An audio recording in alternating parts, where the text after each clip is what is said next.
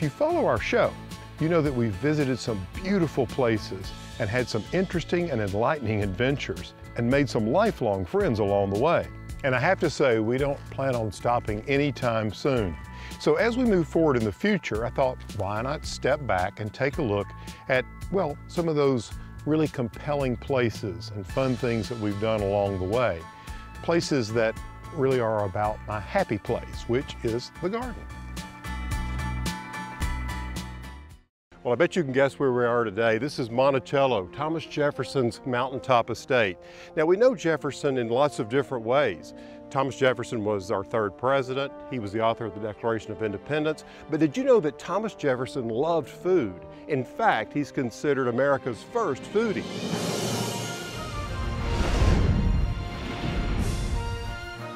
In today's show, we'll venture into Jefferson's vegetable garden, a 1,000-foot-long terrace where he grew 250 varieties and more than 70 different species of vegetables. I'm over here on the west lawn. Let's head over to the vegetable garden just south of here. I want to hook up with my friend Peter Hatch, who's Director of Gardens and Grounds. Come on. Now, before we go any further, I want to quickly recognize our garden tour sponsors. A big thank you to Gilbert H. Wild & Son, Sunpatiens, Arkansas Parks and Tourism, Ralston Family Farms, and First Community Bank. These tours would not be possible without them. Check out our sponsor page on my website, pallensmith.com, for more information. Well, look at those asparagus beans down there. Yeah, it was another one of Jefferson's fascinations. He referred to it as a delectable vegetable and passed it out to all his friends and neighbors. I had no idea that he grew asparagus beans. That is so cool. Yeah, it was an unusual plant at the time and reflects how, in so many ways, Jefferson was America's first foodie. I love that phrase. I mean, he really was. I mean, you look at this vegetable garden, and this plot alone, or this square, there are 5 different varieties of very unique things growing. Look at this caracalla bean.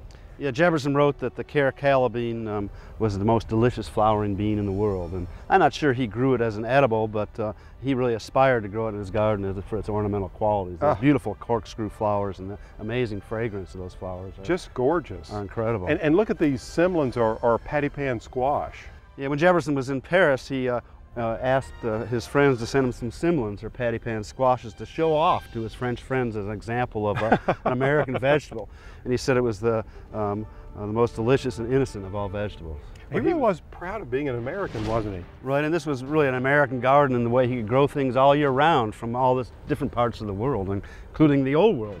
Jefferson talked about the esculent plants of Europe, and that included the cool season crops like lettuce that Jefferson would plant around this time of year in September for harvesting throughout the winter months, the microclimate of this garden being great for growing things in the wintertime. You know, his diet really consisted of a lot of vegetables, didn't it? Right. He said that he ate meat only as a condiment to his meals, while the vegetables constituted the major part. Yeah. And what do we have here, Peter? That looks like a little pepper. Yeah, it's a Texas bird pepper. It's a wild pepper that grows in southwestern Texas, and Jefferson was sent seed of this by an Army captain who was stationed in San Antonio, Texas. And again, it was one of his great enthusiasms. He passed it out to a lot of the leading plantsmen in America. And, really? It's sort of the predecessor of our modern race of hot and cayenne peppers.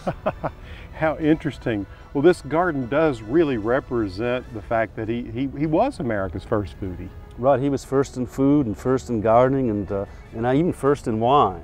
And his legacy today, I think, is really profound in the way that he set a foundation for all the things that we're so interested in today.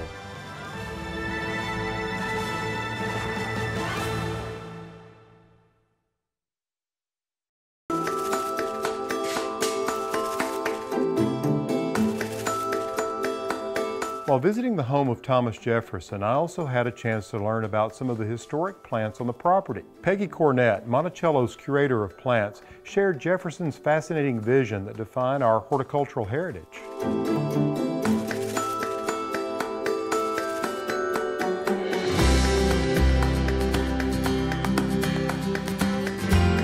Peggy, it's so good to see you again. Well, welcome to Virginia. It's great to have you here. Well, it's just beautiful, and what a beautiful day.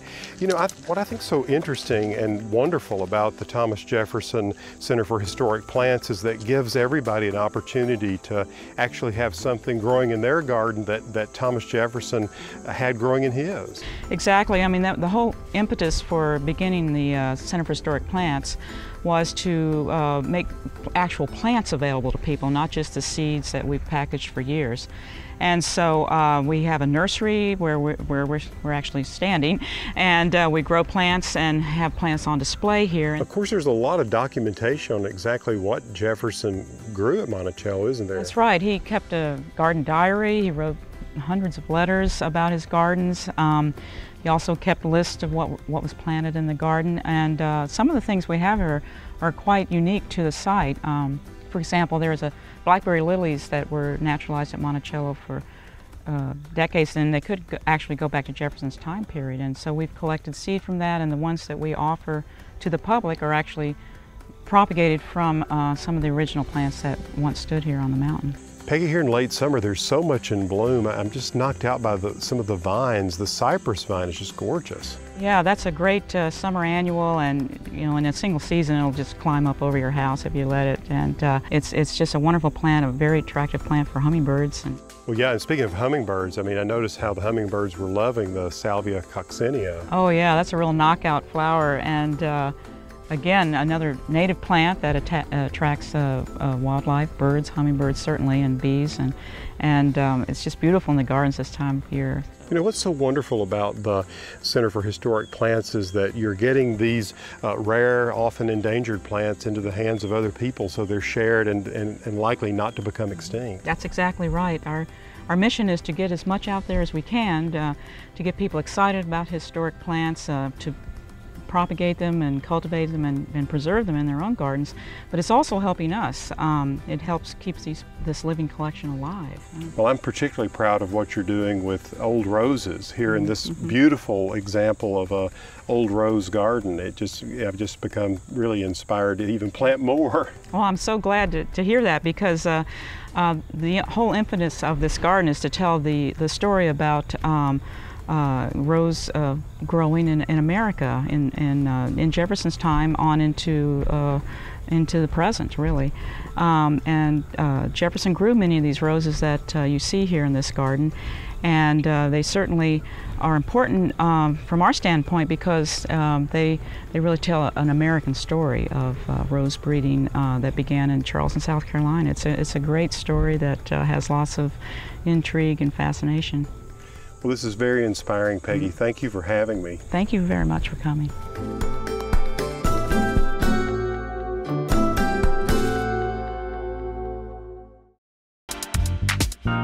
Elizabeth, every time I come to Monticello, I'm always struck by how Thomas Jefferson designed the house with the landscape in mind on so many levels. Yes, he absolutely always thought about the house from the very beginning of the design phase in relationship to the landscape, whether it was in relationship to the beautiful views of the mountains or the landscape that he himself created on the west side of the house. He loved and was excited by the natural history of this place, North America. He was a constant champion of anything North American, whether it be the majestic scenery or the plants that he loved to grow. And I suppose one of the greatest expressions of his interest in natural history is in the entry hall itself, with that collection of amazing things. Absolutely. He collected things that really showed the grandeur of North America, whether it was a map showing the Louisiana territory that he had acquired, or artifacts, utensils, clothing, and things that were made by Native American tribes. He was very interested in having Lewis and Clark bring back everything they could to show him what was out west. And Elizabeth, if you were lucky enough to dine at Monticello, in the dining room you would have seen images of what North America looked like at that particular time. Well, he's even giving his dinner guest a natural history lesson. He has wonderful images such as Niagara Falls, the Natural Bridge of Virginia, which he actually owned. And of course, here in the greenhouse, we see his love of botany and how closely he wanted to have plants around him throughout all seasons. I mean, this really feels like a laboratory as much as it does a greenhouse. Absolutely. He builds the greenhouse literally next door to his library, next door to his bedroom. It's part of his personal suite of rooms. So you had the core of the house, you had his private suite, then you move into his greenhouse where he had his little Venetian porticos or Porticles, he calls them. Yes, right, where he could sit and get the breeze but also have privacy. And then from there you move out onto the terraces. Through his beautiful triple sash windows out onto the terraces. And then from the terrace on into the garden itself and the broader landscape. Absolutely, and the vegetable garden just below. And of course his interest and knowledge of plants was really encyclopedic, wasn't it? Truly encyclopedic. I mean, here in this greenhouse, if you think this is 1809 and he has tropical plants like this lantana and plumbago and hibiscus and citrus trees, oranges and grapefruits and lemons. I mean, it's just amazing. Thank you so much for having us. Oh, it's been a pleasure.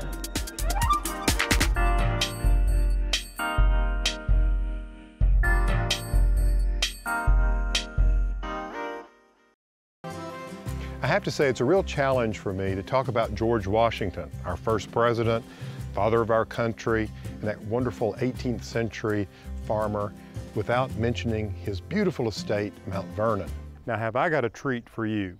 Today, we're at Mount Vernon, the home of George and Martha Washington, right here on the banks of the Potomac River.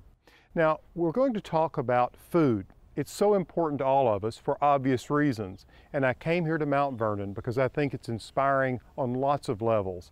This was a self-sufficient farm in the 18th century. It was a model farm then, and it's a model farm for us today. In today's show, we'll talk about the importance of buying and growing food locally, the importance of growing our own food, and some tips on how you can grow things for your own kitchen. Now, before we get underway, I want to share an astonishing fact with you. In the 1780s, George and Martha Washington, in 1 year, entertained over 700 overnight guests here at Mount Vernon. So with that fact, you can understand the importance of hospitality here. The dining room was an epicenter for this. Of course, connected to that is the kitchen, but more importantly, the garden. So why don't we get started in the vegetable garden where all the produce came in for the household. Come on. Look at this cistern. Isn't that a beautiful, simple garden ornament? A simple brick structure. It's about 4 by 6, about 30 inches tall. And the purpose for it in this garden here at Mount Vernon was to bring well water up, which was cold, and allow it to come to atmospheric temperature so you could apply it to the vegetables without shocking them. And here in the vegetable garden, you can see a wide range of the sorts of things that they ate in the 18th century. Apples and figs, as well as a wide range of vegetables, from artichokes to cucumbers, onions and squash. Now here, I'm walking along this path, and what I think is so beautiful about this vegetable garden is that it's laid out in geometrical beds. And what you have here is a border of rosemary, which even adds to the distinctive quality of this garden, these bordered beds. On my left, I have cucumbers, and on my right, I have a beautiful bed of peas coming along. I love this idea of using an herb, something useful yet beautiful, in this fashion. And what they do is they cut these plants back and keep them clipped into a hedge. Of course, the rosemary stems that are collected are used in cooking.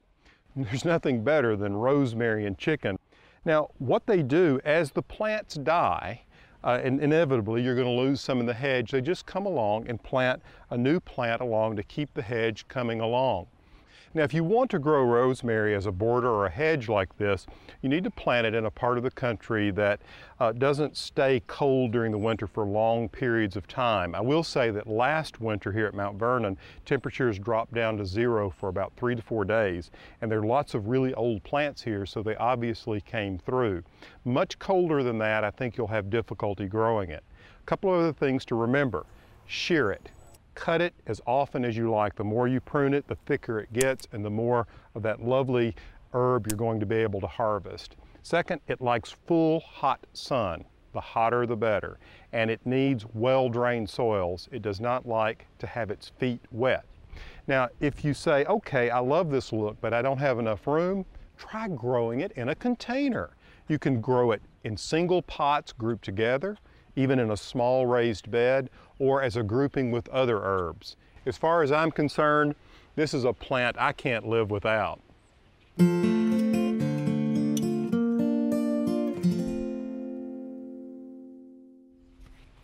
This is one of my favorite gardens in America to visit.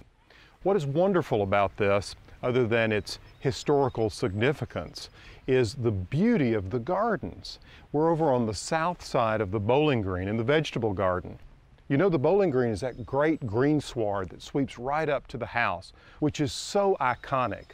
Now for me, one of the things that's so fantastic about this place is the balance of the aesthetic with that which was utility. You see, this was a working farm, and everywhere you look around Mount Vernon, you're reminded of this. The core part of the garden, if you will, that's connected to the great house was beautiful. It was the pleasure grounds. It was these beautiful vegetable gardens, but beyond you saw working places, places for the nurseries, places for the vegetable gardens, and where all the livestock was kept. Now back to the garden for just a minute. If I could take one plant that represents many of the things I just described, history, beauty, and utility, it would have to be the fig. You see, figs were one of many of the delectable fruits grown right here at Mount Vernon. Now, what I think is interesting about this is that you can see where last year, by the 1st of December, they had cut this brown turkey fig down to here. And what's amazing to me is that since then, since spring, this fig has produced limbs up to 3 to 4 feet tall. And you can see that the fruit, the baby figs, are covered all over the new growth. So by heavy pruning, you get lots of new green shoots and lots of figs.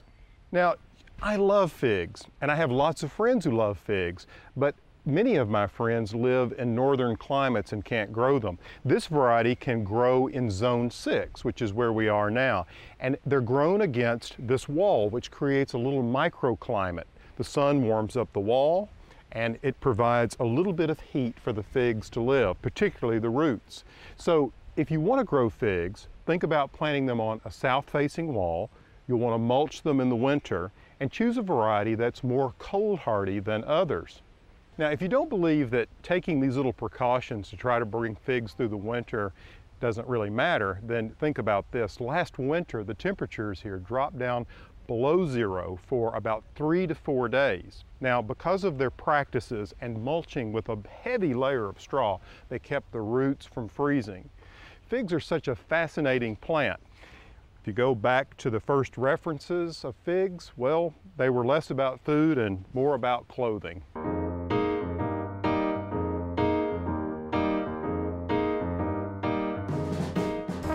Well, I hope you've enjoyed walking down memory lane with me today. We've seen some amazing gardens, but I have to say, we've just scratched the surface.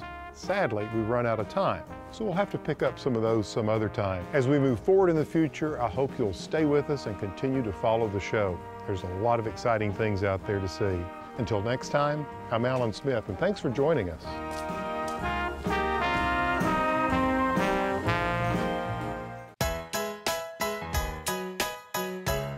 If you like this video, be sure to subscribe to my YouTube channel and be sure to ring the bell for notifications.